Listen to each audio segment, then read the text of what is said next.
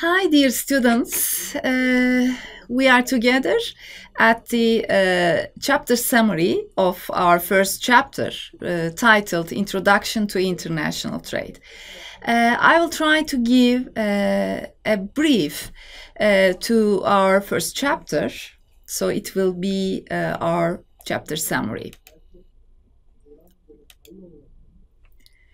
In the first chapter of our book, we are dealing with the basics of international trade.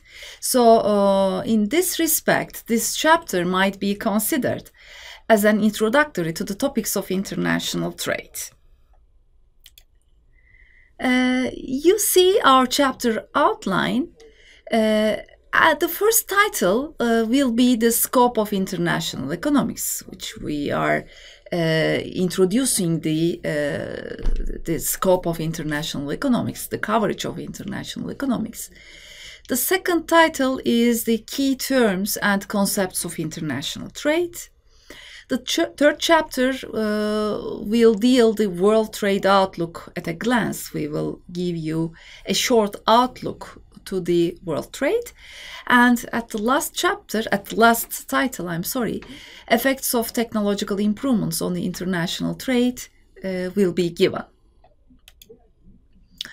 Regarding the first title, named Scope of International Economics, you see that international economics is divided into two parts. The first part is the real side of international economics, and the second part is the monetary side of international economics. At the real side, we are dealing with the international trade. And in the international trade analysis, we do not take into consider the money. Or in other words, we are not taking into consider the exchange rate and its effects. So we skip the money and we analyze the international trade in real terms. So, for example, if we want to express the price of a commodity, if we want to express the price of a commodity, then we express it in terms of the price of the other commodities. So that's why we analyze international trade in real terms. On the monetary side of international economics, we add the money or the exchange rate in our analysis. So we take into consider money and its effects on international trade. We explain the balance of payments, meaning that we explain the foreign exchange transactions of the countries, of the economies on the monetary side. So basically, the scope of economics is composed of two economic and two important economic parts. At the second title, key terms and concepts of international economics are given. So in this respect, we analyze or we define the volume of trade. We give the meaning of terms of trade. We understand the pattern of trade, and we analyze the trade restrictions. We explain the meaning of foreign exchange rate and the balance of payments. So, of course, we have lots of other key terms related with international trade, but in order to be brief, we have taken the most referred ones. Okay.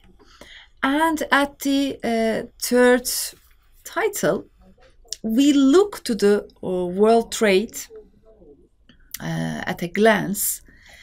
And very basically, I can tell you that world trade has experienced negative effects of the global financial crisis of 2008 and 2009, which hit almost all the open economies. As we all know, in 2008 and 2009, the world economy witnessed an economic crisis, which was mainly from the mortgage crisis in the US. But this crisis, due to the global economic links and relations, this crisis, which was the US crisis, actually, US economy crisis, due to the mortgage developments or mortgage effects, the countries, most of the open economies on the world witnessed its negative effects. But when we look at the data in the past 10 years, we see that in the last years, the world trade has started to recover. So that is a positive sign for the world economy and for the world trade. And at the last title, we give the effects of technological improvements on international trade. We all know that today the world economy is going through a digital economy.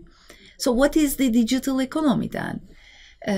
Digital economy is a term that incorporates all the economic processes, transactions, and activities on digital technologies. So it is more than the internet economy. It covers the internet economy, but it's more than its scope is broader than the internet economy. So at this last title in our first chapter, we are dealing with this reality. So we give the basic terms and the main instruments of the digital economy.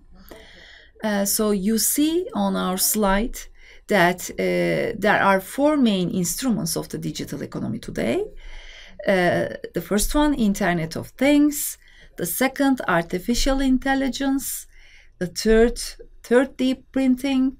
And the last instrument is the blockchain. So we give definitions about these main instruments, and we are discussing their effects on international trade. So, as a last subtitle, we give the interplay between technological improvements and international trade, as I've told you before. So we give three main interplay or three main effects of the technological improvements on international trade. The first one, which is quite important, is the cost reductions.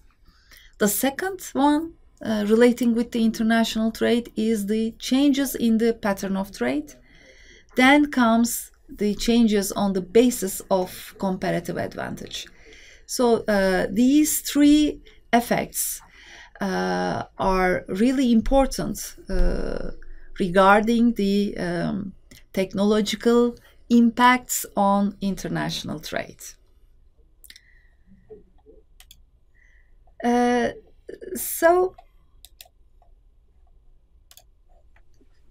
As a conclusion, I would like to remind you that relating with the content of this chapter, again, you can find other materials on the system, like tests and summaries, and you have the course book. So you have lots of materials which you can consult while you are studying.